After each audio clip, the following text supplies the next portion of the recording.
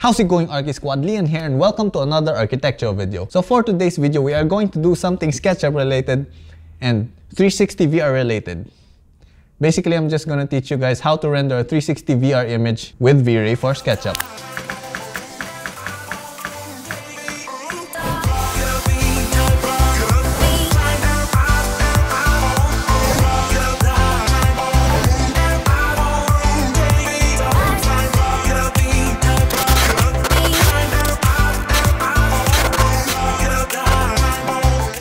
Okay guys, so for this video, there's going to be two parts. For the first part, I'm going to show you guys the VR settings that you need to input in order to come up with the VR image. And for the second part, I'm going to teach you guys how to upload that image into Facebook or how to put that image into your phone and turn your phone into a VR headset or like a VR 360 image viewer.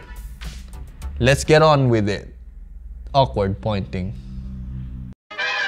Okay, so first thing you gotta do obviously is open your SketchUp file. Okay, once you've opened your SketchUp file, make sure that there is nothing wrong with your model. And when I say that, make sure that all angles of your model is perfect. Like there's no holes in the wall or there's no like models going through walls. Because when we render this image, not only is the viewport going to be rendered, the ceiling and the floor and the scenery behind the camera is going to be rendered. Make sure that when you look around your model, you won't see any weird anomaly thingies. Okay, when you're done checking your model and you made sure that there is no weird anomalies in your model, it is now time to change our VR settings. First thing you gotta do is open the Options tab. And under the Options tab, we only have to edit two options. First option we have to edit is the camera. So under Camera Type, change the type to a spherical camera. And then under Override Field of View, make sure that the box is ticked. And make sure that the field of view is 359.899 degrees. Why? I don't know, man. It doesn't want to render 360 degrees. So that's like the closest thing you could get to 360 degrees. Anyways, going back to the topic, after editing those options under camera type, all you got to do is make sure that the physical camera is on. And then underneath that, there's a bunch of camera settings. You could input any setting you like here. It doesn't really affect our final image. Aside from the part that it's going to be dark depending on your F number and you know all the technical camera stuff that I don't have time to explain right now because I'm trying to make this video super fast for those of you out there who are rushing. So yeah, this video is going to be super fast, like that looked weird. Moving on. Okay, so now that we're done with the camera settings, let's move on with our output settings. Okay, so under the Output tab, tick on Override Viewport. Now that that's ticked, make sure that the image aspect ratio is 2.0 and then click on this letter L thingy-mabob beside it. I don't know what that stands for. Probably Llyan, because I'm so awesome.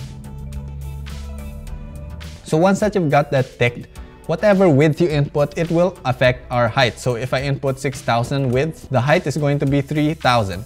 But I typically just want the width under 5,500 so that my computer doesn't, you know, spontaneously combust because it had a hard time rendering this image. So yeah. Also, I found out that this is the best image quality to time rendering ratio thingy. Basically, what that means is you get a really good image quality for the amount of time you rendered. Now that we're done with that, just close this and click on Render.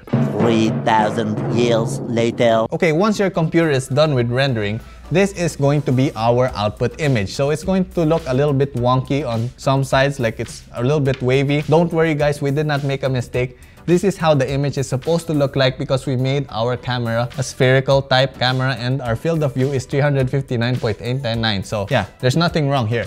So once you upload this into Facebook, it is going to look something like this. And you can scroll around with your mouse and look everywhere. Like so. You can look down, look to the side, check out the car and the garden hose right there, and look at the dining table.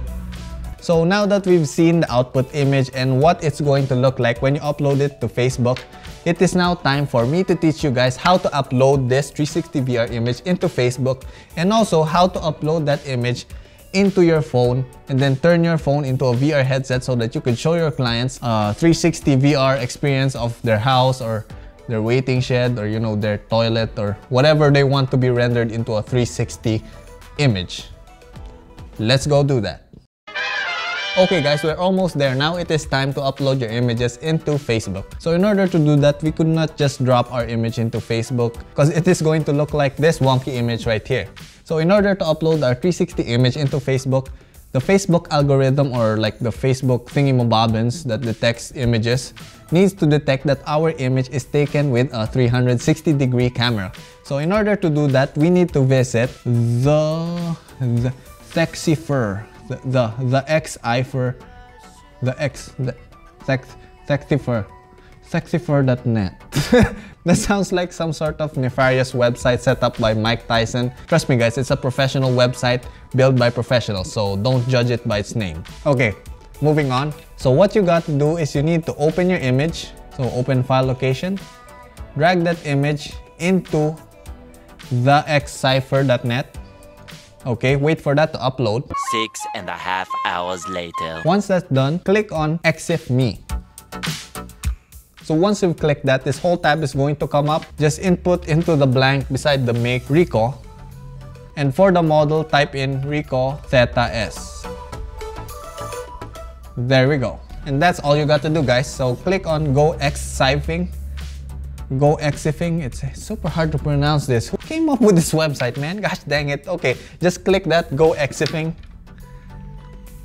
Once that is done, a box will pop up saying the EXIF data of your file has been successfully modified. Now all you got to do is close the editor and then download it. Okay, once your download is done, just go ahead and open that. Go to your Facebook and go to Home and then click on What's on Your Mind.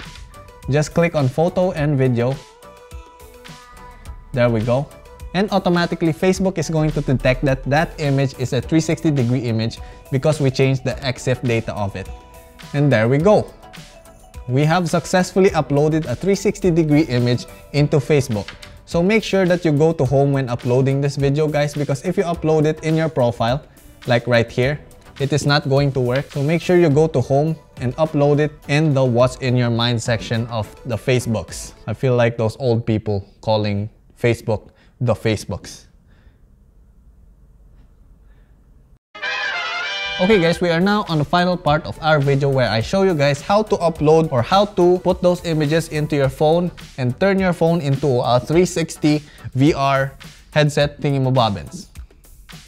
Let's get into it, man. Okay, so first thing you gotta do is you gotta transfer your image from your computer to your phone. Okay, so once that you're done transferring your image into your phone, what you got to do is download this VR Media Player app. Okay, once that you've got that app downloaded, just click on it, wait for it to load, and on the upper left corner, you are going to see 3 lines. Click on that, and then click on Photo Library. Now just search for your 360 rendered image. So I have one right here. Just make sure that the lens is 360 and it is non-3D. Click that, and there we go. As you guys could see, your image can now be seen through your phone. Super awesome. Okay, so if you guys have VR goggles, you could just click on the upper right corner. You could see those goggle icon. Just click that. And that is going to turn your phone basically into a VR headset thingamabob of some sort, in which if you tilt up or down, it is going to show you what you are looking at. So you could buy VR headsets.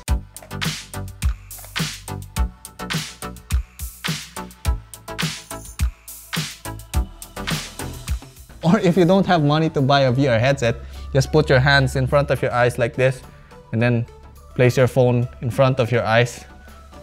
That doesn't really work, but you know, you ain't got money, so who are you to complain? Just kidding, guys. So in order for this to work, you need a VR headset. It's really cheap. I'll leave some links down in the description below for cheap VR headsets. And with that, I guess this is the end of the video, guys. So I'm just gonna end the video right here. I will see you guys on my next video. Arky Squad represent. Flying peace.